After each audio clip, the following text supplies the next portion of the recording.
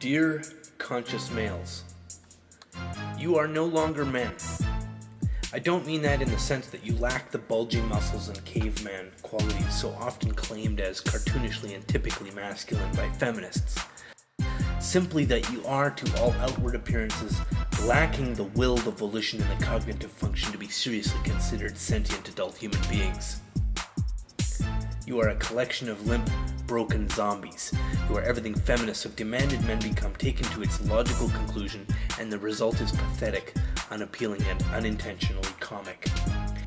Whether your weak, pathetic self-abasement is sincere or affected in seek of feminist praise, we, the unreconstructed Neanderthals of the world, thank you.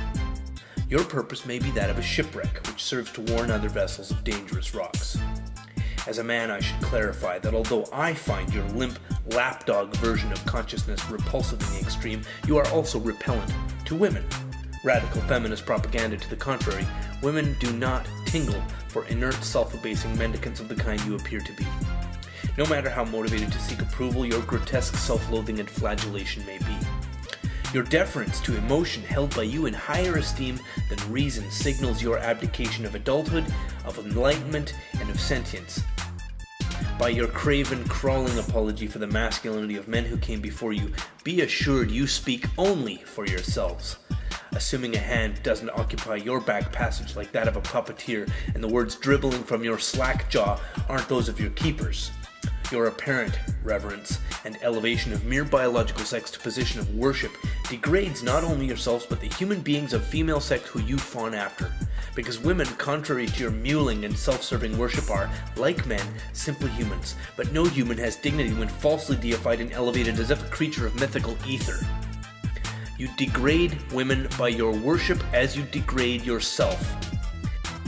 Dear conscious men, in your self-abasement, you seek to excise from yourself all visible trace of masculinity, and you have, along with any worth that you might have owned. What use are you besides a long, droopy lapdog? Words are insufficient to encompass my contempt for your crawling, animate corpse, and I see clearly what some others might not, and that isn't your prostrate form, your weakness, or your limber back. What I see clearly is your opportunism, your false piety, and the ethic of a carrion eater. Your false reverence has nothing whatsoever to do with respect for women, and everything to do with posturing for women's approval. Look at me, I'm a good man, not like those other bad men. Your simpering sycophancy stinks of benefit seeking. The women you mule after have more to fear from you than the most direct pugilist. And you too have much to fear, because you lack any ethic except opportunity, and it is plainly visible to many, including me.